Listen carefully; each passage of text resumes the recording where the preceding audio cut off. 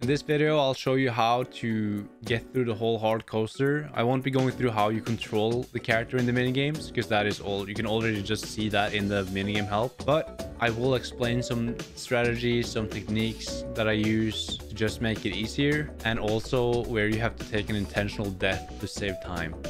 After every minigame completed, you gain a bonus multiplier. So after you've completed 2 minigames, you will get 10 coins times 2, 10 coins times 3, and it will just keep stacking up like that the more minigames you win in a row. So at one point in a run, you want to take an intentional death to reset that coin bonus. At the start of every world you enter, you want to hit no when they ask you to save, since it only loses time. So the first minigame coming up on minigame coaster is bumper balls. Like 80% of your resets are going to be here. 80 to 90%. It's just like it's just a difficult minigame to get a good time on. Best bet is usually just using the hills, like just going slightly up the hill and then back down. And also just hoping that the CPU is dumb. Anything from 35 to 45 is a good time. So on roll call, you are counting toads. In hard mode, it can range from 18 to 26. The lower the number, the better, the more time you save. There are some fake toads in there, like just the more chunky mushrooms. So just watch out for those, don't count those. Just as simple as that. Pile driver, your only goal here, you just want to ground pound. Just try and get the lowest ground pounds possible. I'm gonna save you some time. Here you can just lose also like 13 seconds to pure RNG, so just pray that you get a good board. Slot car derby on hard coaster, it's the cock and ball track. I think it's the easiest one. You'd never have to let go on the outer lane. You could just hold straight all the way. On the 3 inner lanes, you only have to let go once on each ball. So yeah, I'll just mark it for you right here where you need to let go, and that's just a general area of where you need to slow down. You only have to let it go back to neutral for just that tiny bit, then you can just go straight full speed again. Try to flick it as fast as possible. It's just really straightforward. Just aim for like 35s at start, 35, 36, and then 34, 50s is not too hard to get. Also, this might be inaccurate, but getting a false start speeds you up and I think it saves time. I get my best times when I do a false start instead of getting a proper start, because you just speed up like crazy. I don't know why, but just be like that. Cake factory, you can either be the one who has to put the cake or the strawberry on the table. I find personally the cake easier to do because you don't have to hold your input. It's also just a bigger hitbox. The only thing you have to worry about is not double kicking it. The CPUs can be slow sometimes. If you get the strawberry, it's just a smaller hitbox, but you'll figure it out. You just need to hold A to not place the strawberry immediately on the table and just wait for the CPU to place the cake first, and you are good to go. On Destruction Duet, you just want to try and get the lowest jump kicks as possible. It's a bit CPU dependent on how fast you can do it, if they do a lot of punches or kicks. But aiming for a 43 is a good time. If you do it really well, you can get a 44, and that's all you need to know. A balloon burst, you can either go for just full pumps, which will usually get you just around 20, and if you do half pumps, you can get 21s. I recommend just doing the full pumps in the start and just get the 20s. The 21 isn't that big of a deal. That 1 second doesn't actually matter that much. On Looney Lumberjacks, just make sure that you do like the full motion. The faster you go, the more time you're gonna lose. You want to do the whole range because that just cuts more. You will get usually 50s, 49s, that's fine.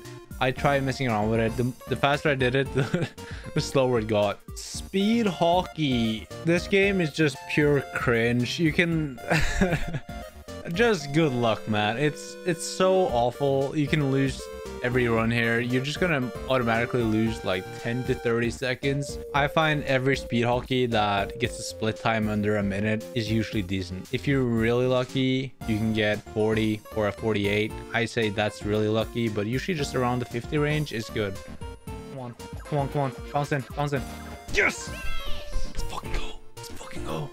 Train game is another one that requires a bit of luck. The layout, you can either get a good layout that requires no extra time, or you need to get an extra timer, which will lose you around 13 seconds usually. So it's not that big of a deal, but it sucks when you have to consider speed hockey and look away, which are 2 big run killers.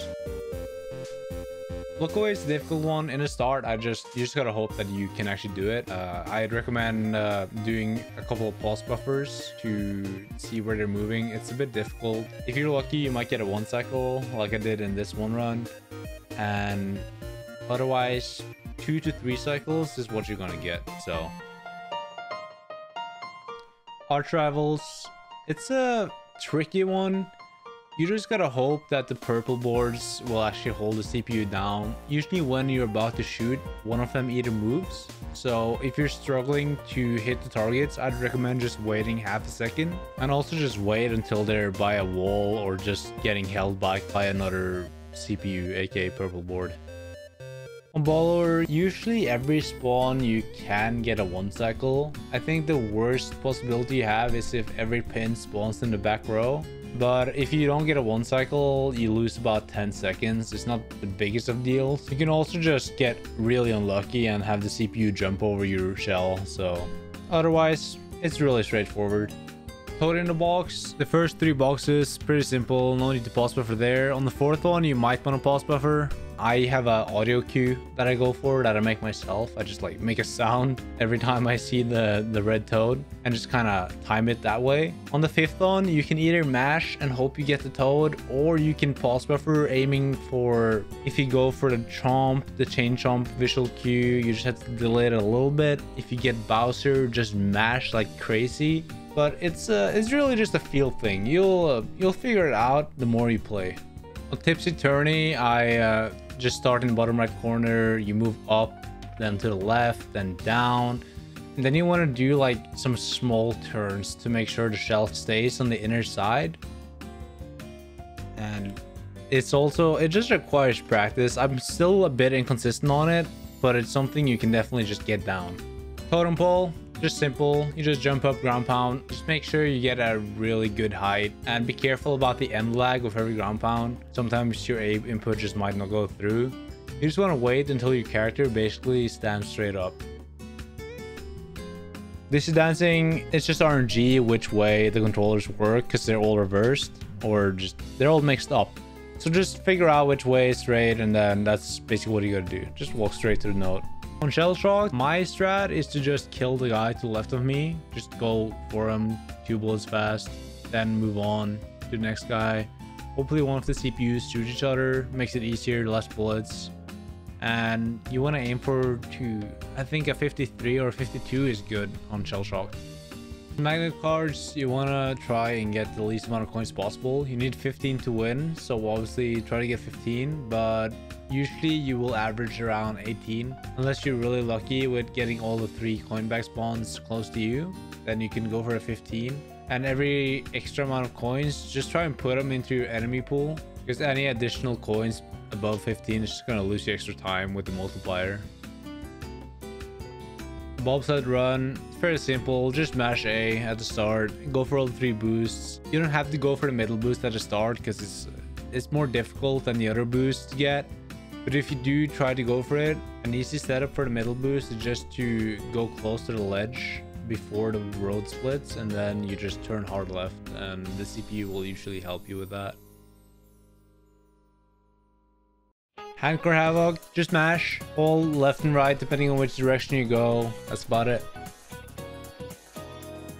Sky Pilots, also just simple. Get through all the rainbow rings. There's like 3 sections. The first rings, the second rings, then the third rings. When you're on the second rings, try to get as close to the castle as you can with your boost. And on the last one, just try and get as far left as you possibly can while still hitting the last 2 rings. Torpedo Targets, you can get severely destroyed by RNG here, depending on where the targets spawn, how your CPU moves. Sometimes your CPU will just move into the wall, the camera will give you these weird ass angles. But you do have control of your missile, so if you just manage to control your missile good, just remember that up and down is inverted while left and right is still the same. Usually if you get 4 or 5 targets, you are pretty much safe. You can do whatever you want in that time. I would suggest if you play on N64 to try and just get the minimum amount of targets you need, because it does cause a bit of lag when you destroy a target. Toad's Bandstand, probably the easiest game in the minigame coaster, but you can still lose there to just pure RNG because that's how CPUs work. Even if you don't make any mistakes, the CPU can make mistakes. So just hope that you're lucky. Quicksand Cache. This is the part of the run where you take an intentional death if you haven't died at any point before this. Since your bonus streak is so high, you want to reset it here because you're just going to lose too much time from every minigame at this point, assuming you do not die or lose at any point in the rest of the run. But there's also a risk because Quicksand Cache is quite difficult to get done fast or also just win at times. You can get really unlucky with the coin bags. So taking a death at lights out is a safer option. It will lose you some time, but it might be worth it to just keep the run going. On lights out, I just run in circles pretty much. I just keep track of when I hear the hammer sound, make sure that he's not too close. Maybe I'll just run into the wall for a couple of seconds and then just keep it going in a circle and you should be fine. Shock drop or roll, you can just cheese the minigame by constantly jumping. Your momentum doesn't carry with you, so it's just really easy for the 3 players. On shock drop or roll, just have a good memory. You can write it down, you can say it out loud. I personally just say it out loud. It makes it easier for me to remember. It's not much more than that. Filet Relay or Filet Relay, however you want to say it, I don't know. What I do here is just I keep mashing until I see that Mario's sliding, then I slow down. At the start, you just want to make sure that if the CPU falls early, you can just go ahead. If he doesn't, I usually just let him pass me and then I go to the right. That's just to decrease the risk of him bumping into me and I just fall really far behind. And also just staying on the right side, you get to avoid the first couple snowballs and then you just avoid all the snowballs. It makes the course a lot more easy. Bob-omb Barrage. This game is actually quite scary. Sometimes the CPUs will just have really good throws. I just go back and forth in big motions and try to turn the moment I see a CPU is about to throw. There's not much more to it than that. Just gotta be careful. Honeycomb Havoc, big run killer. You can be really unlucky. I have a spreadsheet for this that takes the assumption that they're always out to get you. So even in the lose situations, you might still win by the CPUs being dumb. But yeah, if you just follow the spreadsheet I put up now, or I'll put it in the description, you can just follow that spreadsheet. Mecha Marathon, this one I struggled with in the start. I didn't realize how difficult it was going to be to mash 2 buttons at the same time compared to just 1. You just need to find your best mashing technique. I put my controller on the table and just mash. CPUs average from like a little bit above 20 yards to 32-ish. So if you can mash above 32 every time, you're good. And if you are struggling, look up a video with different mashing techniques. Maybe there is a technique you find easier than what I do, or yeah, it's all up to you pretty much. Abandon ship. Everything you've done up until now pretty much does not matter if abandon ship doesn't give you good RNG. I've run this game a shit ton of times just on emulator with turbo mode, I've just tried out everything, different timings, and I think it has to be really random. The best RNG you can get is when the 3 branches is at the end. Because the CPU will usually go for the coins, you will end up having no one challenging you at the top. But you can still just lose, because sometimes they will go for the coins and still just catch up. I think it might be because of the auto-scroll mechanic, so you all get to the top at a tight pace. So yeah, good luck with this one. In hot drop jump, you just gotta hit 50. Even if the CPUs go out early, you still have to hit 50. Only thing to be cautious about is not doing full hops all the time, since there is a bit of lag to your landing. When the rope speeds up, you want to do a lot of short hops to be able to make it in time for the next jump. In Skateboard Scamper, you just gotta jump over the moving platforms. When you get on the down slopes, you want to jump on the uphill part. Otherwise, it's just straightforward. Jump over the platforms, jump up the staircase, just jump twice. Then you get down to 2 hills, and then you have to jump over another platforms. When you see the 4 platforms in a row, you only need to jump once unless you got stuck at some point. You also don't need to jump on the second last one, and I don't think you need to jump on the last one too, but I still do it. On platform Peril, just watch out that your upright notch actually takes you straight. You want to make sure that you don't drift left or right too much, because then they will just catch up. When you get on the green escalator, just do a short hop and ride most of it. And when you get to the red escalator, or the red big escalator, just do 2 short hops to gain some distance between yourself and the CPUs. Deep Sea Salvage, just collect 15 coins. That's what you need to win the minigame. Doesn't matter what the CPUs have. Don't get more than 15 coins because it will lose you time with the multiplier. Chaga says you can either do a no fake out, one fake out, or two fake outs. The way you tell is just by watching how fast Lakitu is moving. So if he's moving really fast, it's going to be no fake out. If he's moving a bit slow, it's going to be one fake out. And if he's moving really slow, it's going to be a double fake out. A sneak a snore, just to release the joystick when the bubble is about to burst. If it's not bursting, then just keep going. Once you hit the last 3 tiles on the way back, you don't need to stop if the bubble pops. You can just keep walking. On Hexagon, you want to try to block the CPUs by reaching the platform first and then jump block them. If you are unlucky and you get a gray Hexagon as the first one, I found a strat. So you can't directly push people in this minigame, but for some reason you can run at another CPU, push them by using the side of your character. So that's how you push, for example, Luigi off in this clip, and you can do the same with Peach, and you just want to try and edge guard them. Lava Tile Isle, one of the more difficult games. You want to hope for a good spawn, which would be top left or top right. That sets you up for an easy kill at the start by just running at the CPU right next to you, doing 2 punches. You can also be really aggro and just try and punch everyone down. When there's one left and the middle space is open, the CPU will always move towards the top right corner. Unless, as Luigi did in this clip, they will just run off the edge sometimes, which, if that happens, that's just really lucky. But in most scenarios, that doesn't happen. So just move yourself off to the right corner here and just aim your punch towards middle and they will just walk into you. Bombs away, scary on pace. Just jump when you see the bullet bills. Be aware of the shadows of the cannonballs. And when you get to the end, if there's a CPU left and there's the final shot, just keep jumping or just stay away from the CPU. Because if they manage to squish you right before the final shot, you're probably dead. And you just want to be off the island when the last bullet bill hits. And now moving into the final minigame. This is where you'll be set up against 3 Bowser Juniors. Whatever you click in this menu doesn't matter.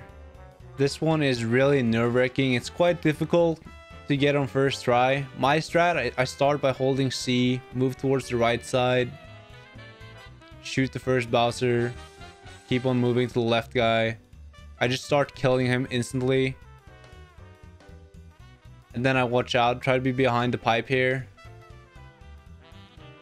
Kill the middle guy, and then just finish off the right guy.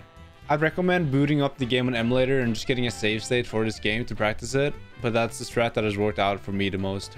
And there you go, that's Hard Coaster completed. If this guide helped you out or if you have any questions, just feel free to drop by on my Twitch when I'm streaming and ask questions right away. Or just leave whatever questions you have about the speedrun in the comments.